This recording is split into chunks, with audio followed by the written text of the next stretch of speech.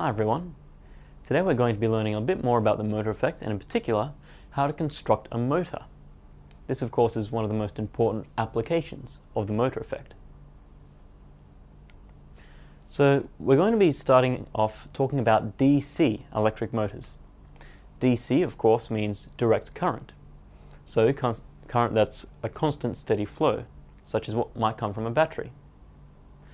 Later on in the module, although not for a while yet, we'll be looking at how to make electric motors with AC, alternating current. Now, we can use the motor effect in order to build an electric motor, right? So, what is an electric motor? It's a device that continuously transforms electrical energy into kinetic energy. That means that if we put a constant supply of electricity in, it'll give us a constant supply of kinetic energy out, right? I'm sure we can see that this could be very useful. It's constructed from a number of different components. We can see that this simple electric motor in the diagram has lots of different parts to it. So let's go through them. First of all, we need a static magnetic field, right? The motor effect requires that we have a field before we can get anything moving. So how do we create a magnetic field? Well, we're going to need magnets. So we get a pair of magnets. These magnets don't move, right? They're static. So we call them stators. And finally, we need a wire coil in the field.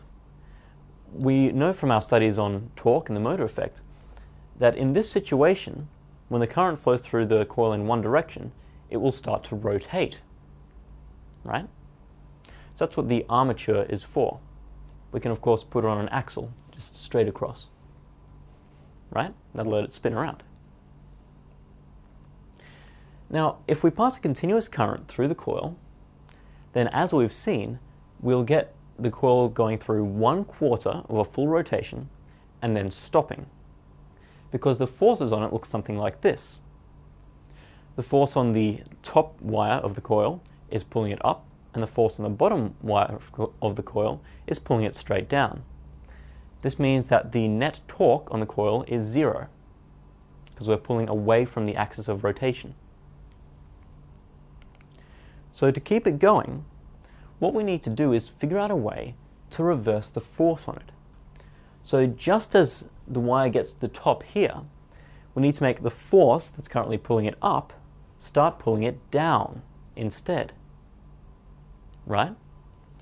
That means that once it's past its vertical position, its momentum will sort of carry it forward a bit and then it will be pulled back around the other way. And this is how we construct the electric motor. All we need now is a way of reversing the current. And we can reverse the current with a device called a split ring commutator, right? So a commutator is something that commutes electric current from one thing to another. And a split ring has to do with the shape of this particular commutator. Let's take a look at it. So here's a diagram of a split ring commutator. What we have is a conducting ring in the middle here, and we can see that it's split into two halves, right? One here and one here. So each part of the commutator is connected to one of the armature's terminals, and these are these little wires coming out here. But what are these little objects on the side? Well, they're devices which allow us to pass electric current into the commutator without stopping the commutator from turning, right? So the split ring will just continue to rotate on its axis while these devices are passing current to it. So we call these devices that connects the commutator to the external current brushes, because they brush against the surface of the commutator, right? The conducting brushes are able to carry current into the commutator so that electric current can flow through the brush and then into the armature, right? Remember, the armature is the name that we give to the coil that spins in the magnetic field. So brushes are a clever little way of managing to transfer electric current into the armature without stopping the electric armature from spinning, right? So this is, as you can see, a very useful device. We have a photograph of it over here. There are two brushes in this picture, one to the left of the set of coils in the middle and one to the right. So the brushes are able to slide over the commutator, but are not fastened to the commutator. I'm sure that you'll agree that this is quite important. If they were fastened to the commutator, they'd sort of get tangled up, right, as the armature started to turn. Now, brushes are often made of graphite. Graphite is a compound made of carbon, or rather a form of elemental carbon, which is able to conduct electricity. It's often used as a pencil lead. So the little grey bit sticking out of a pencil that you write with is in fact made of graphite. Now, the good thing about graphite is that it's quite slippery, right? When you write with a pencil, the graphite slips off the pencil and that's what leaves the pencil marks. So the graphite is able to lubricate the commutator. That means that the commutator stays slippery and is able to keep spinning without being slowed down by the brushes. So here we have an animation of what happens when we run a direct current across an armature using a set of brushes.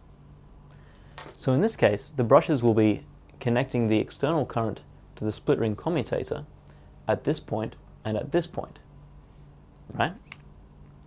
So we can see that the direct current is transmitted into the coil.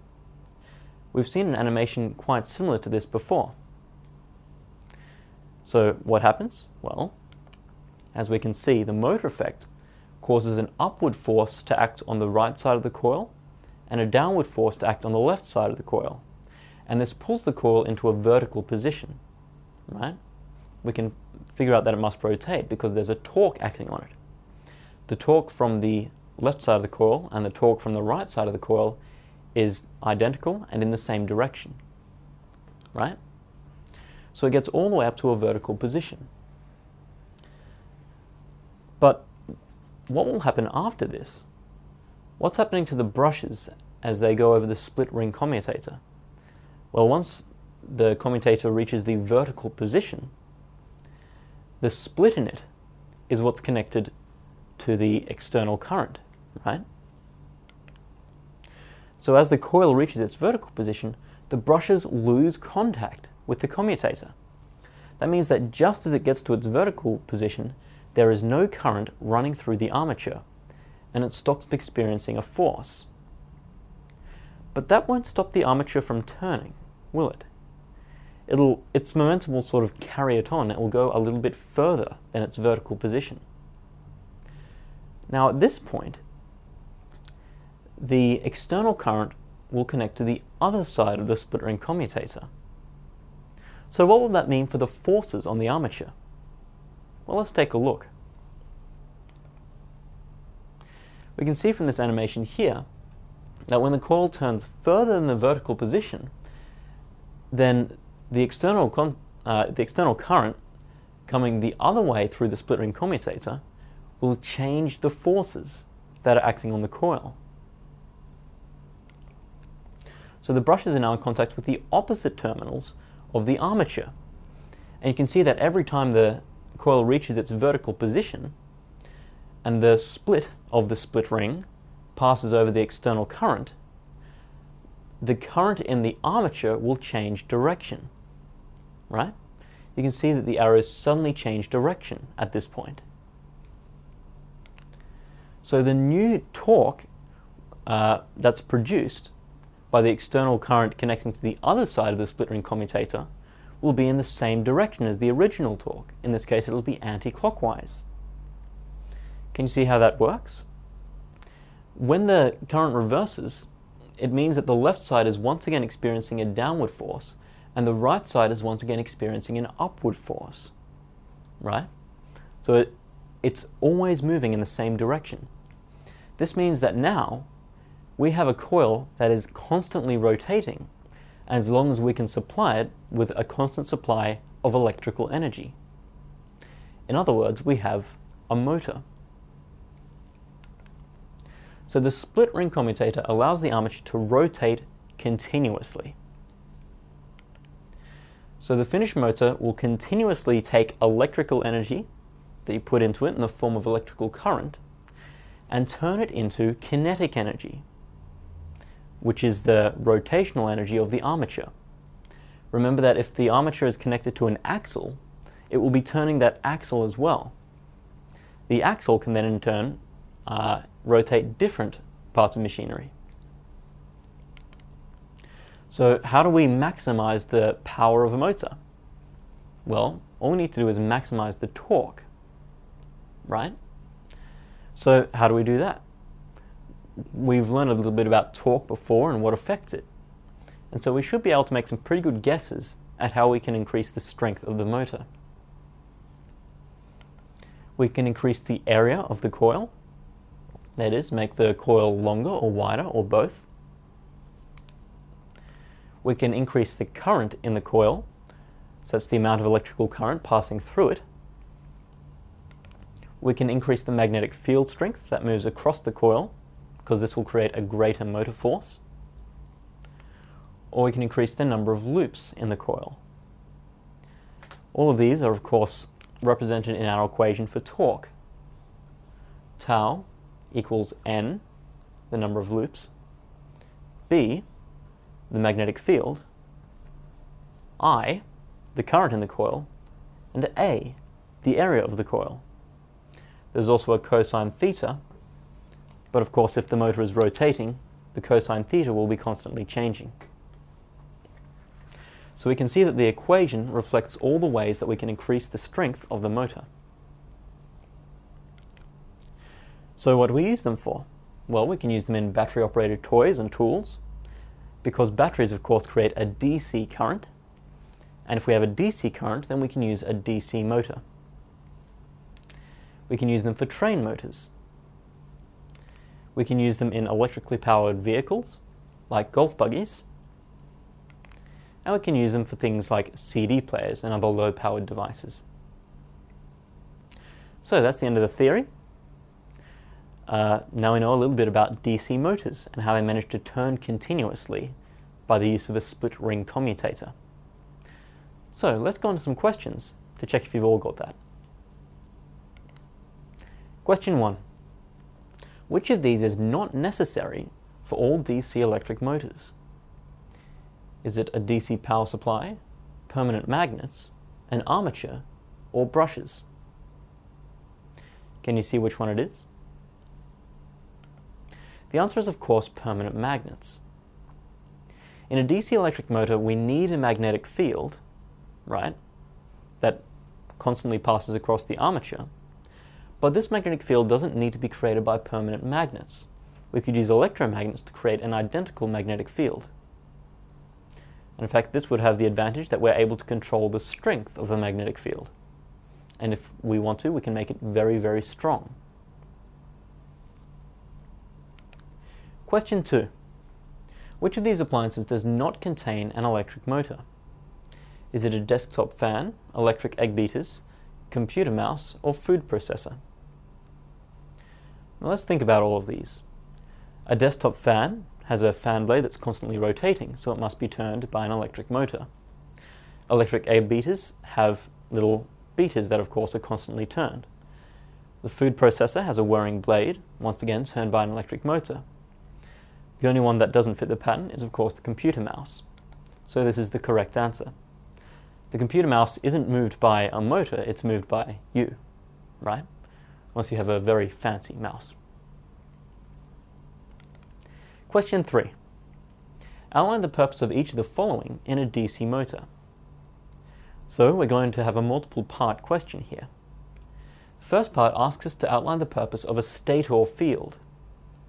Now, what's a stator field? Well, it's stator, so that gives us the clue that it's static, and it's a field. So this must refer to the static magnetic field that passes across the armature, right? So what's it there for? Well, it's there to make the armature rotate with the motor effect, right? So the stator field is a magnetic field provided by a pair of permanent magnets, or electromagnets as the case may be, so that the motor's coil can experience the motor effect. Makes sense, right? Alright, part B. Outline the purpose of brushes. So what are the brushes in an electric motor? Well, remember that when a motor rotates, we don't want wires to get tangled up. So we need a way to supply electricity to the armature without actually being fastened to the armature. And so for that we use brushes. Brushes are graphite terminals that supply the motor's coil with an electric current, but still allow the coil to turn. Right? We use graphite because graphite is slippery, and it means that the armature will be able to keep turning for a long time without replacing the brushes. Question 4. Describe how a split ring commutator works. You can all remember the split ring commutator, right? It looks something like a ring that has been split in half, hence its name.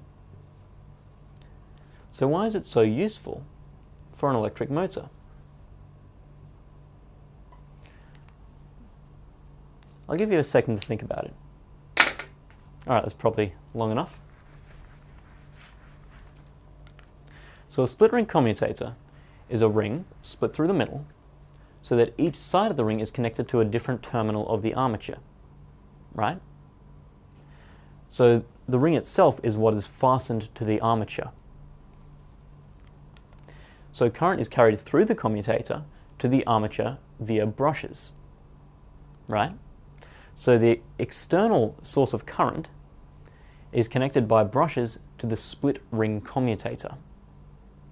And the commutator is able to commute that current to the armature, which is what we need the current in if we're going to get any movement. So as the armature rotates, the commutator will supply it with current until the armature reaches its vertical position. And at this point, the split in the split ring commutator is what's closest to the brushes. So when the coil reaches its vertical position, there is no current passing through it. What happens after that? When the rotating continues, the commutator will have current passing through it the other way, right? So that means that the commutator automatically reverses the direction of the current through the coil. Instead of going around one way, it's going around the other way. And this means that in the magnetic field, it'll always experience a torque in the same direction and turn continuously. Question 5. Name 2 disadvantages of a motor that uses DC power and graphite brushes. So that is a DC motor, right? So to answer this, we have to think about some of the disadvantages of DC power and some of the advantages of having brushes that are in constant contact with a moving commutator. Alright, so what are some of the disadvantages? DC power. The Australian mains power that's produced in the generators and carried through the high voltage lines is AC power, right? Alternating current. And this means that we can't use it for a DC motor. We can't just plug a DC motor into the mains and expect it to work. We need a way to convert the AC signal into a DC signal. The alternative, of course, is to use batteries, but eventually they'll run dry. What about brushes? Well, we know because, of course, when we use pencils, if we expose graphite to a moving surface, like a pencil to the surface of paper, then some of the graphite will rub off, right? That's how a pencil writes. So if we have a DC motor constantly spinning, some of the graphite brushes are going to rub off onto that split ring commutator, right? So that means that the brushes will wear down over time, and eventually they'll have to be replaced. So the motor won't work forever. The little graphite brushes will eventually wear down and stop working. If we manage to find a way of creating a motor without using brushes, then it'll last significantly longer than this sort of DC motor. But as I said, we'll get to that much later in the module. So that's the end of the questions. In this section we've learned about DC motors. They're constructed, of course, with a static magnetic field, a rotating armature that's connected with a split ring commutator and a set of graphite brushes to an external current. And this allows it to continuously transform electrical energy into mechanical or kinetic energy.